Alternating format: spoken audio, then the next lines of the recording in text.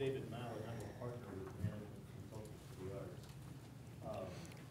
And I'm here to be the moderator today. I'm going to sit with my colleagues in just a moment. But carrying from our opening session, I would like for you to look left and right behind and forward. And if somebody you don't know, please introduce yourself in the next 30 seconds.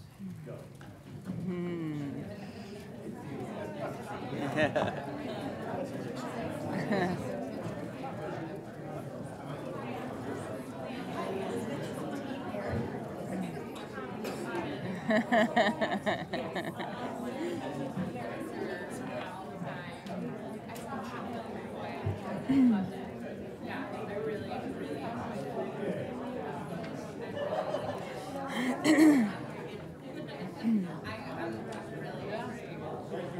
Thank you for doing that.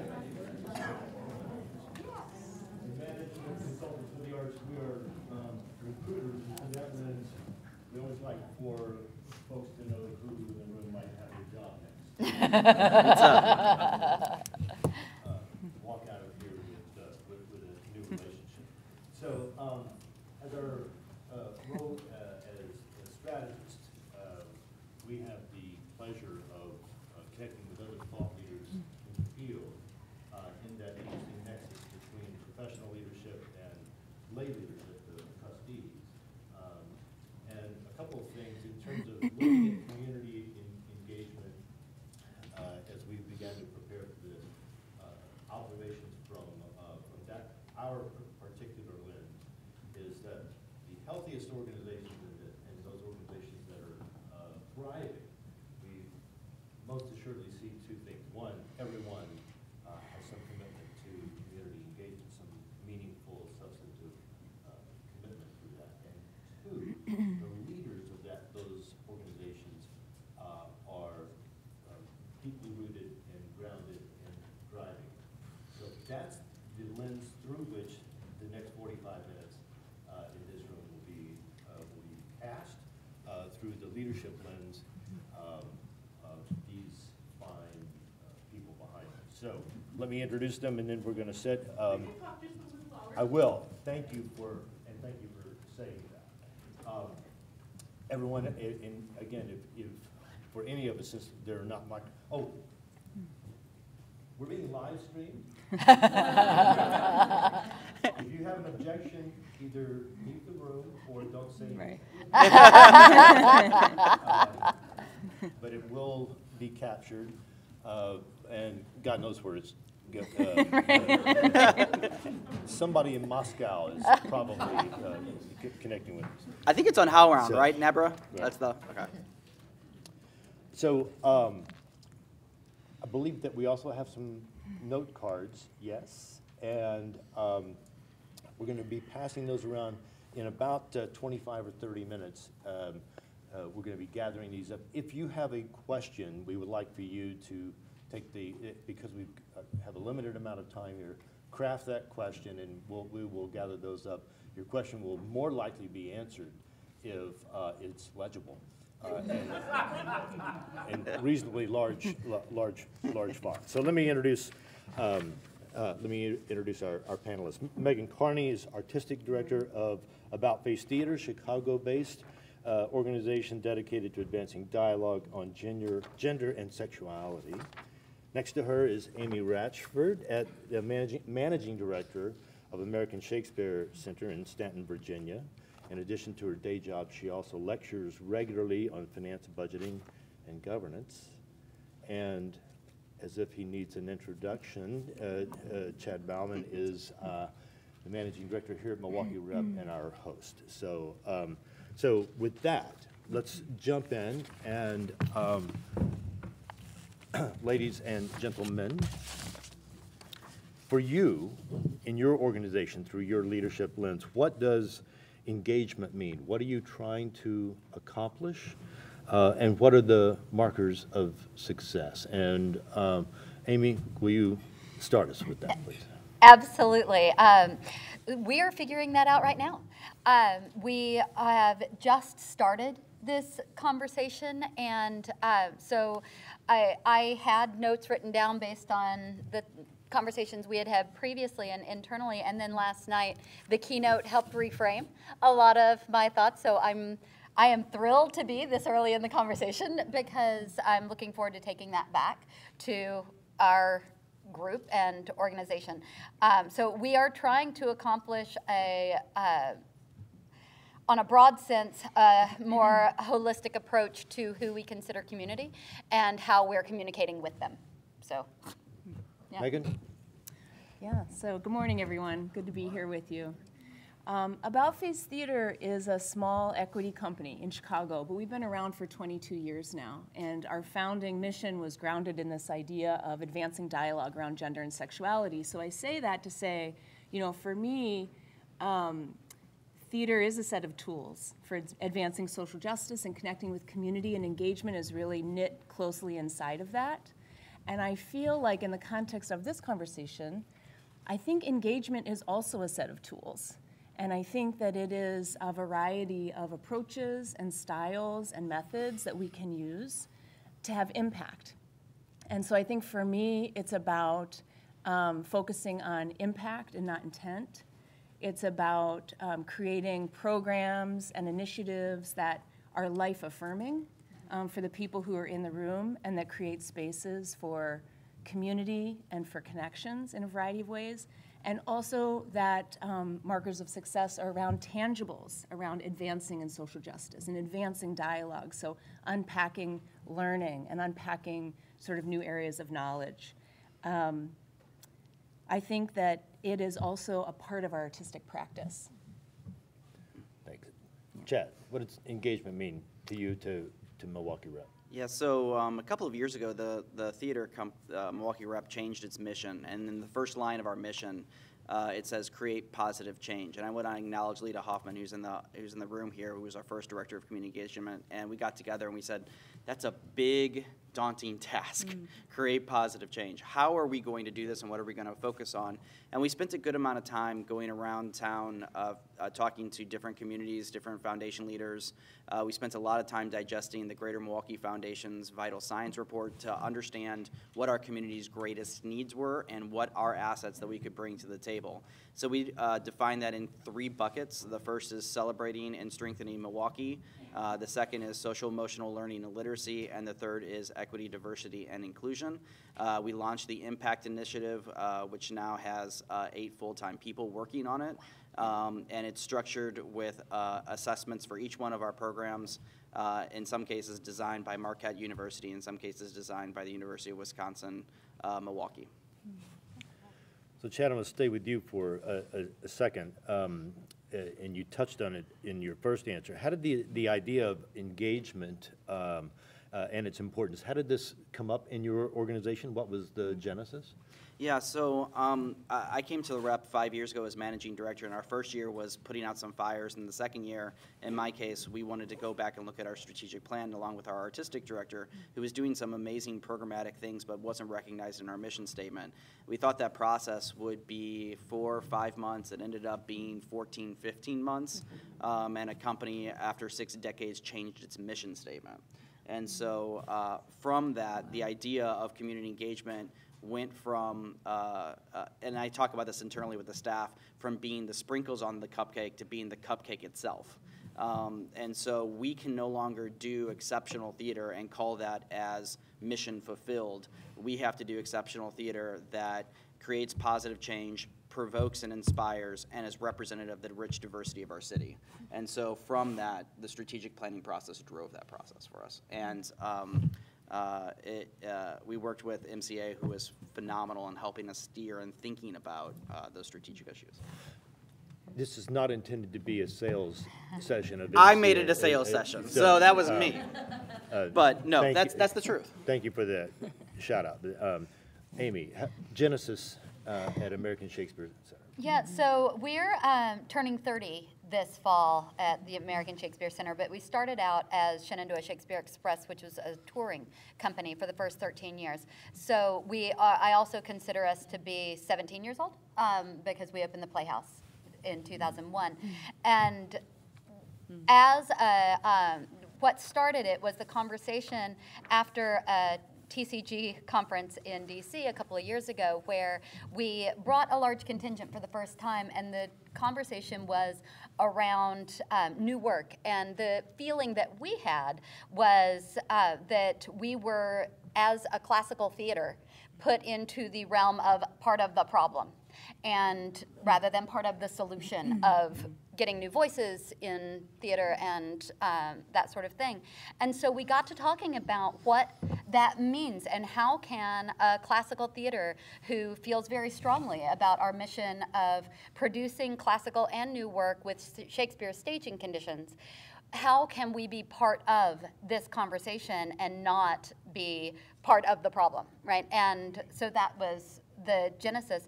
We are now, we didn't know 2 years ago, we are now going through a leadership transition of our founding artistic director, stepped down at the end of 2017. And so now we're looking for our first new artistic director ever. And so that has become part of the larger conversation of where do we want to go from here? What are our communities? And what does community engagement mean in that frame? Thank you. Megan, who's in charge of engagement at About Face? Who owns it? Yeah. Who drives it? Great question. So, so we're very small in comparison, and I think that informs this answer. You know, so it has to be shared leadership amongst everybody for us, and not because we're small, but it sort of organically is because we're small, because we have sort of one-person departments and, you know, are structured in a really different kind of way. So we share the leadership. However, I drive it with the staff who run our education and engagement program, and also I would say the director of development, because special events is housed in development, and special events is one of the ways in which we really communicate and express, you know, our goals around this. And just for the benefit of everyone here, the number annual budget-ish? Is around 600,000. 3.7 million. 13 million. Okay. Who owns it at American Shakespeare Center? Well, Who drives it? right now I'm driving it.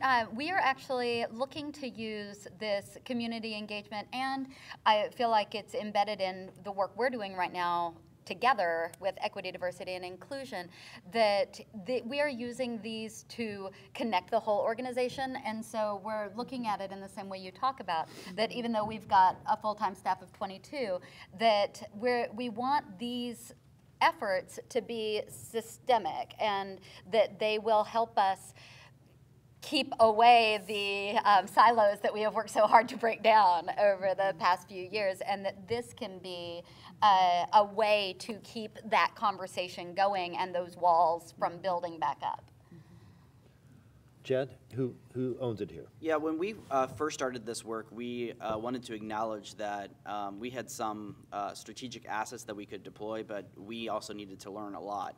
And so one of the first things we did was we formed the Mpact Council, which is it consists of 10 nonprofit leaders, which are our pillar partners, as well as 10, I would call them thought leaders in the city. And so we have an Mpact Council that's the board level. On down, both Mark and I, as executive leadership, talk and really drive this forward together. But I would also say one of the good challenges we're having at this moment as a theater company is that every department is sort of taking on their role. So marketing is really looking at audience development, education is really looking at education, engagement is all, and so. I would say that we have about 40 people driving this right now, which is both a very positive thing and as well as a structural challenge. Sure. So Megan, what is leadership? You're counseling your colleagues here. What does leadership need to do Right. to make engagement a meaningful reality within the organization? Yeah, I love this question, and I want to say I am 5 months on the job. To this room. Okay, I'm one of the co-founders of our youth program, and I was on staff and ran that for 8 years, but I've been away for a while and just came back, and I just feel like I need to preface it with that because Fair enough. I have been doing this kind of work for a long time, and yet I'm entering my position right now with a fresher perspective from it. So I'm speaking to, I started listing a lot of details, and then I came up with this very simple list of things that I think leadership can do, and what I'm trying to do right now in my role is to bring what we're calling engagement, bring that to the center of the organization. So make it part of our artistic practice, and make it part of, it's the heart, it's the beating, it's the pulse, it's where the action is. So bringing it to the center, and whatever that looks like, whatever the structure of the organization is. Listen well to what's happening in the rooms with the teams that are doing the work or the people that are doing the work, and ask for what are the priorities around this. I know as my career has shifted, I used to be the one in the room driving the program and designing the curriculum, and I'm not in the room now. So I need to adjust, and I need to listen very closely to understand what my team is telling me about what's happening and respond accordingly. Leadership needs to communicate out to stakeholders. In order to do that, I need to know what's actually happening. So I visit a lot, I'm in the room, I go out on tour to the schools, I see them in action, so that then I can communicate very clearly, hey, here's what I saw last week, or here's the challenge that we're up against, but that I can be a face with up-to-date information that's really useful for our stakeholders to understand what it is that we're doing. And then lastly, again, focusing on impact and not intent. And for me, one of the ways that works is thinking about what are we trying to do here? What are we trying to do? And how does the work that might be happening in our room connect with other conversations around the city, other networks of thinking around this, other initiatives that are happening? Who needs our support? How do we amplify other things that are happening? And for me, that kind of gets at the impact piece of, we can do amazing things in a rehearsal room and in a devising process and in a production. And how do we amplify that, I think, is a really key part of why I'm interested in this work. So on a different end of the organizational size spectrum, Chad, you and Mark, what do you as leaders have to do to make this a meaningful reality at the Rep? I think Megan actually made a good point, which is remind people that it's at the center of our work. I mean, going back just to us for a second, the change in a mission after 6 decades is really I underestimated, I guess, the amount of work it would take to make sure that infiltrates the entire company. And so a constant reminder of the create positive change part of our mission is the first thing out there, and constantly driving that. I think for me specifically, I heard this morning a lot of folks talking about how financial concerns really are limiting in work, and my job as a managing director is to make sure that there's financial resources to accomplish what we're trying to accomplish. And so a lot of that has to deal with fundraising. So that's a lot of what I spend my time on. I think there's also a couple of different things that we talk about, which is a reminder that you know less than you think you know. And that it's not transactional, it's not institution serving, but community serving. And those things, particularly with some trustees, might be difficult conversations to have, particularly if the company is in financial concerns. So I think all of those are there. And then the fourth is that make sure that there's rigor, so that you're actually accomplishing the things that you're setting out to accomplish, and you have measurement, and you are constantly improving. Thank you. Let's talk about outcomes and evolution for a minute. Each of you, what's been successful, a specific example of what's happened and perhaps what's changed. Amy, can we start with you? I'd actually like to talk about what wasn't, or it has been, we tried and we are trying again because it wasn't successful. And I think that it goes back to what you were saying about underestimating the impact of centering this conversation. The variety and level of pushback from within the organization has been fascinating. And it's not, nobody is sitting there going, we shouldn't be doing this, right? But there's all these little micro things that are like, wait, is this really why we're doing? And we have not changed our mission. That our mission is still to, now I'm blanking on our mission, right? On live stream. But to explore the joy and accessibility of Shakespeare's language, theater, and humanity through Shakespeare and performance and education. And so that's the center, but talking about what that means within our institutional community, within our physical community, we are strongly connected. Education we're dual mission, production and education. And that means scholarly community and educational community and artistic and all of those things.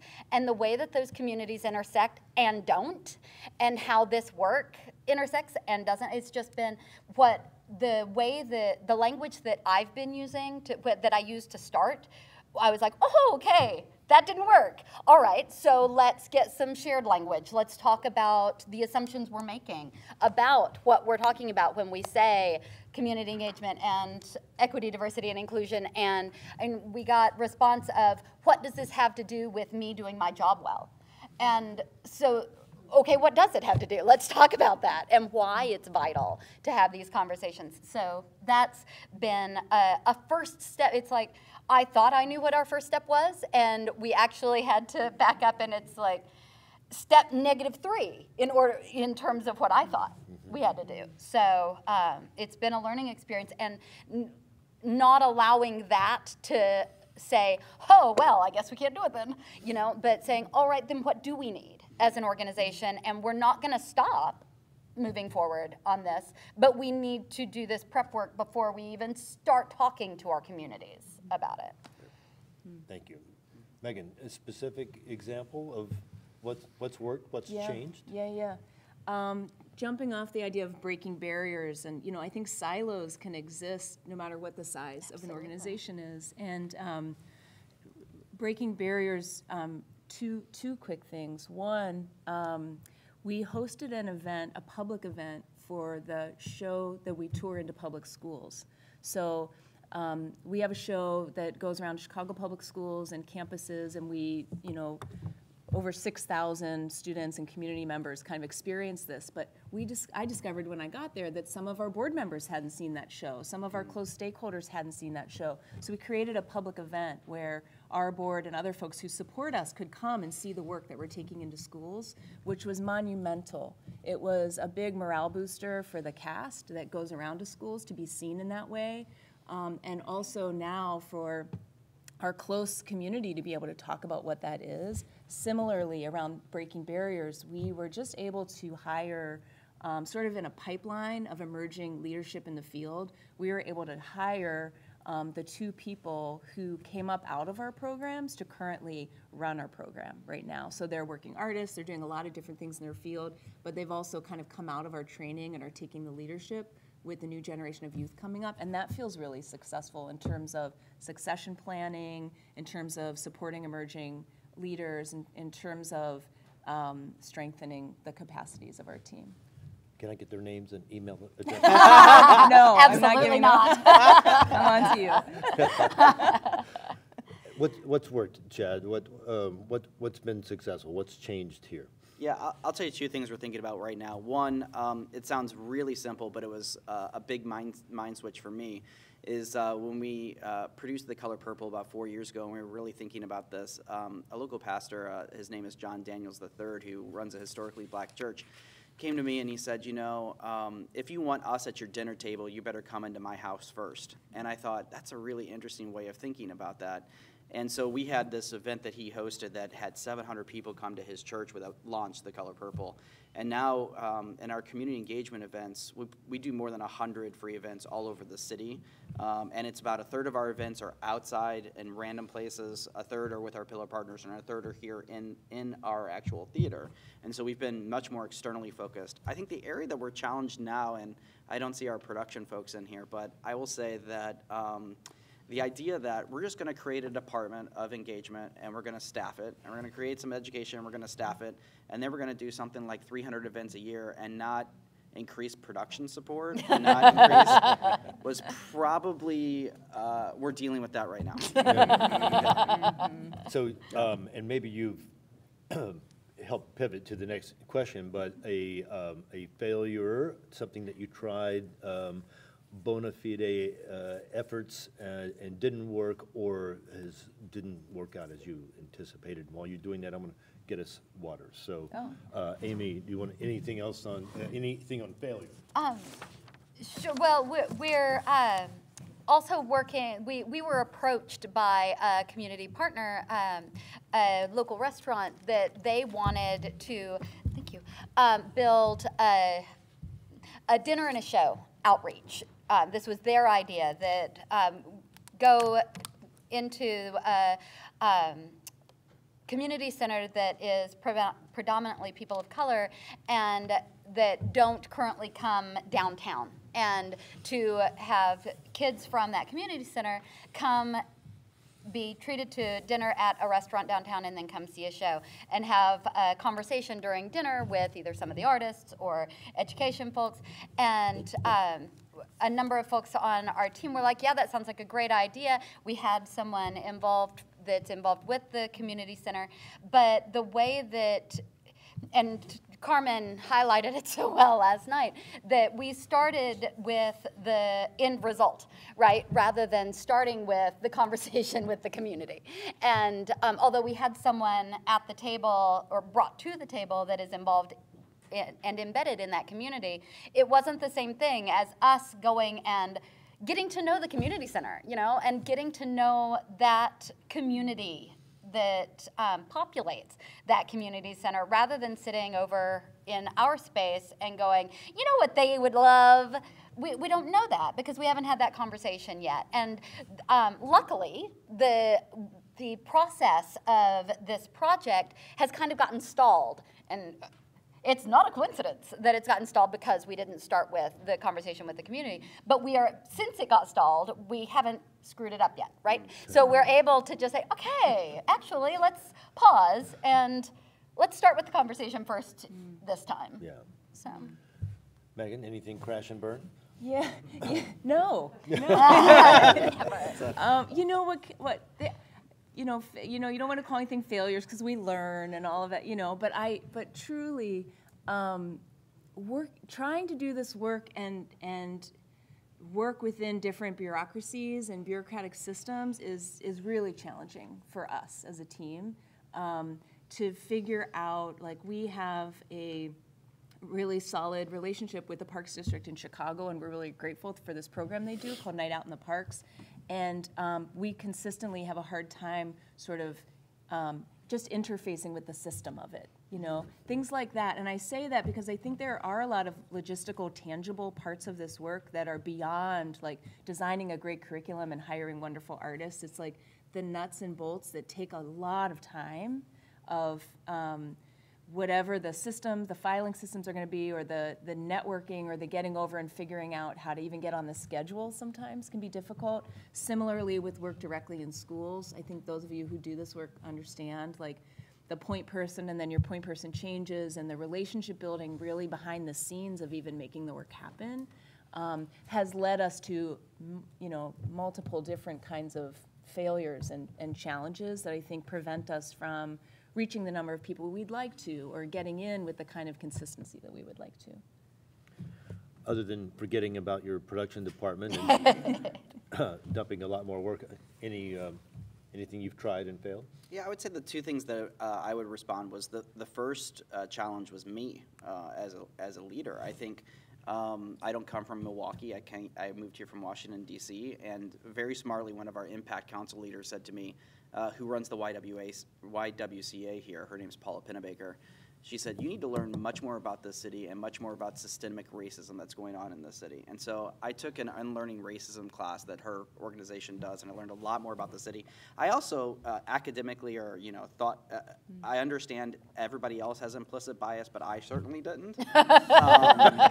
And I joked this morning, I'm looking at Lita, I joked this morning, a lot of Lita's job in the first 2 years with me was to point out biases that I had. And so it started, one of the first challenges, honestly, was me as a leader. The second, I think, as going forward, I'm having structural issues right now. We have all these awesome people that are working with us.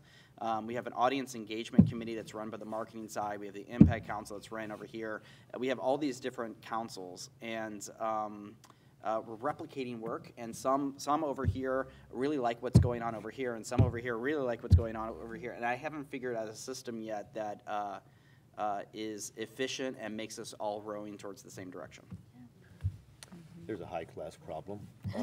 I mean, that you've got that kind of work going on and they're trying to align. For those of you who are clock watchers, did we say at the beginning they've everything is running about 15 minutes late, and they've given us, you will not miss your next session nor lunch if you stay. So we've got about 12 more minutes here. If you can, is that correct? Yes, thank you. And if you have questions, could you pass them to the center, and someone will bring those up here to us momentarily. So. Megan, how does your work for About Face?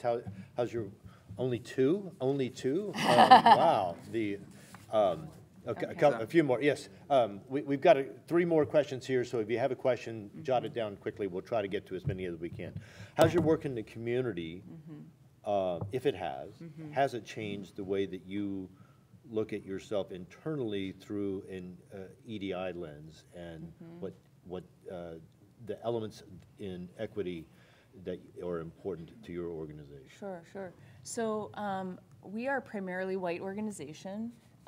We are, most of the sort of racial and economic and gender diversity is within our education program, and that has been true since our founding. And our work around representation, around LGBTQ lives on stage has evolved significantly, since for 22 years, you can imagine, the different issues, the struggles, the priorities.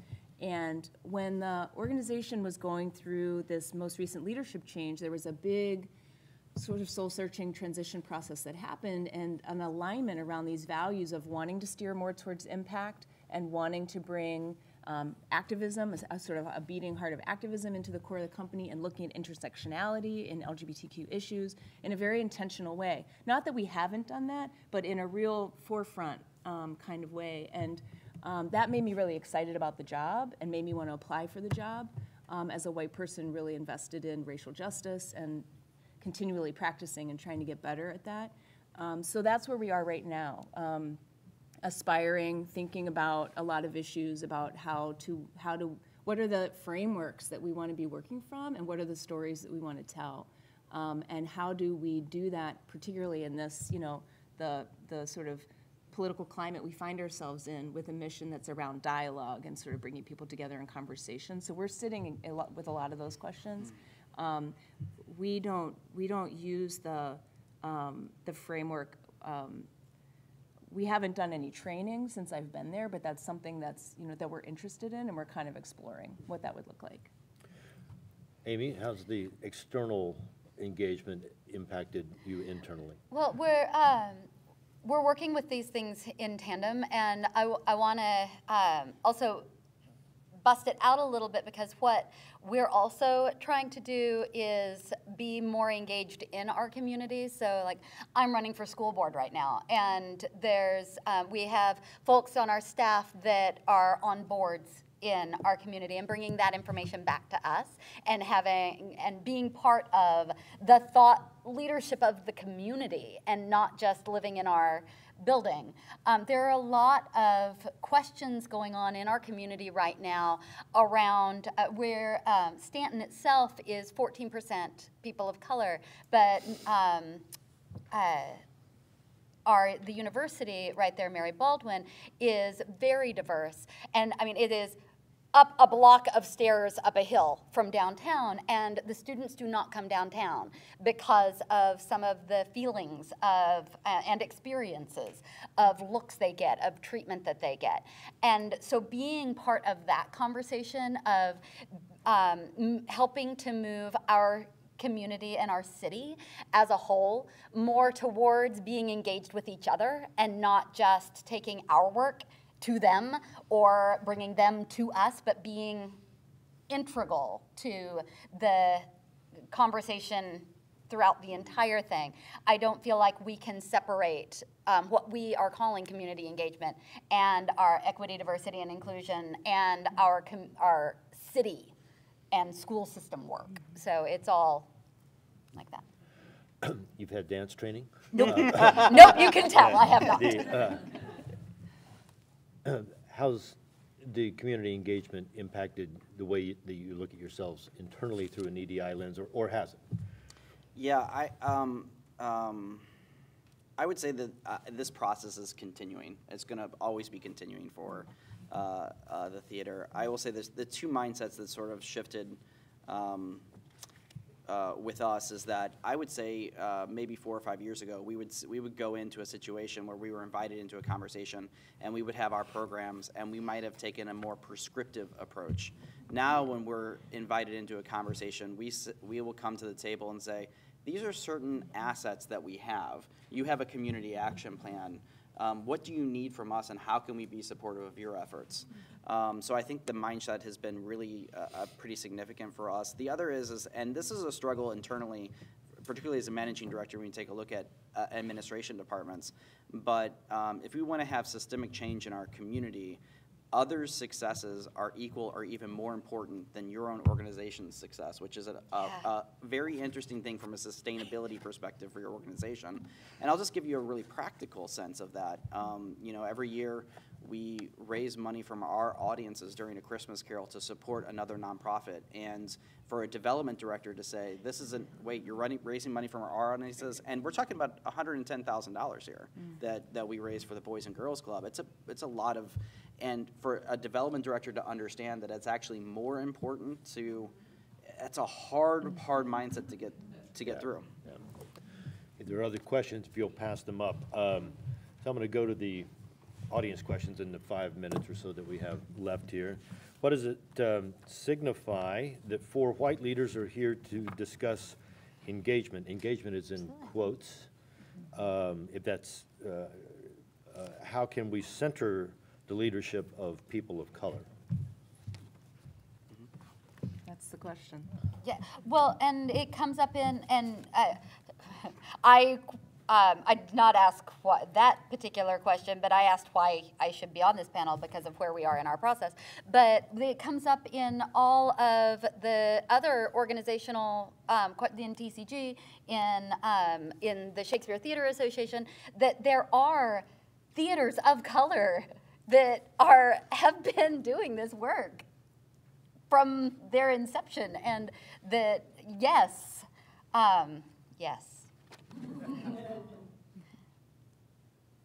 I think it's an important question. Yeah. Yeah.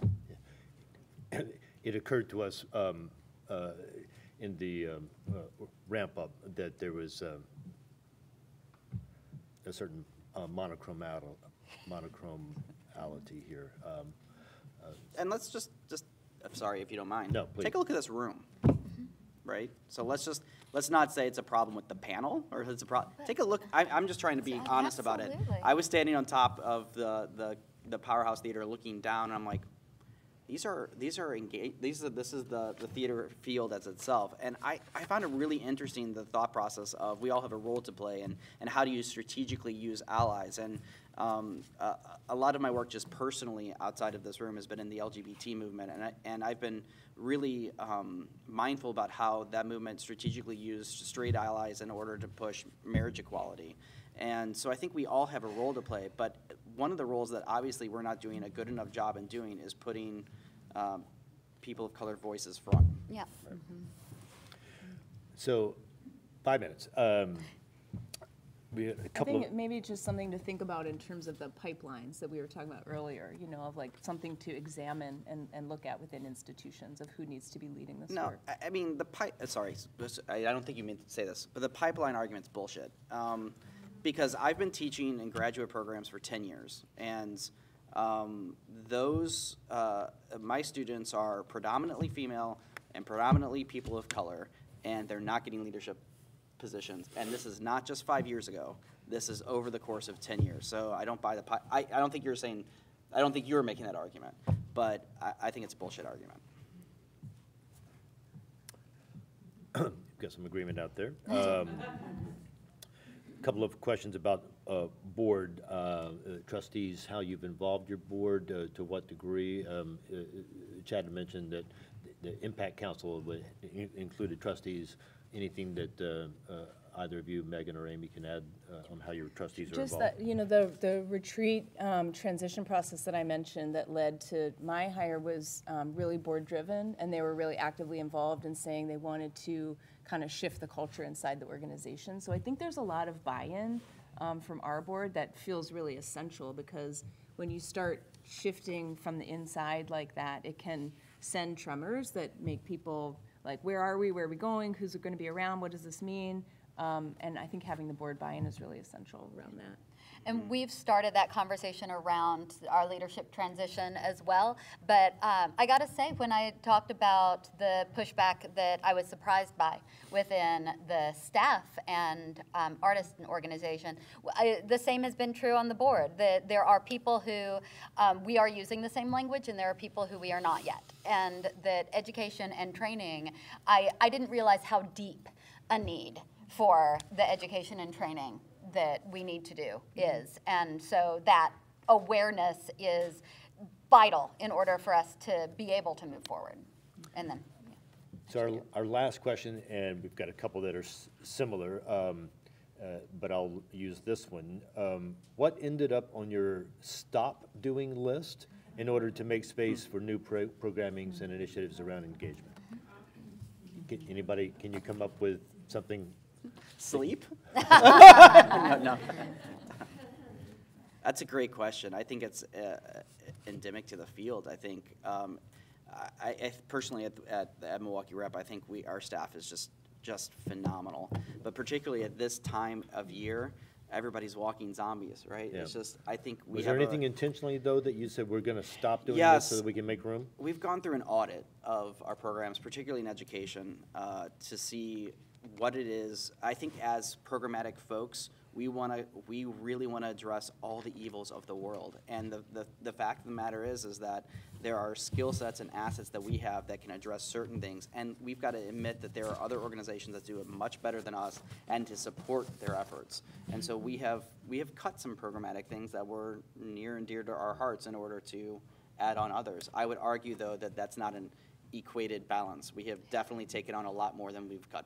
Yeah, yeah. And Amy? we're going through that process right now, and have been for about a year. But with a new artistic leader coming in, we have made it clear to our candidates that within the strong frame of our mission, everything is on the table in terms of how we move forward programmatically, that this is what we want our impact to be, and how to do that is up for question right now.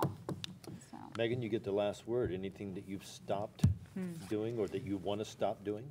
You know, I think that for us, we're about relationships. So trying to do fewer one-off event kind of things, and more like what's sustainable and what can we connect for the long game. Great. Thank you all. Will you help me thank the panel here? Thank you. Thank you. Thank you. Thank you. Thanks, David. So the next panel? Second half of this one? I just want Second half of this one? I just want to go. Second half of this one? I just Second half of this one? I just want to go.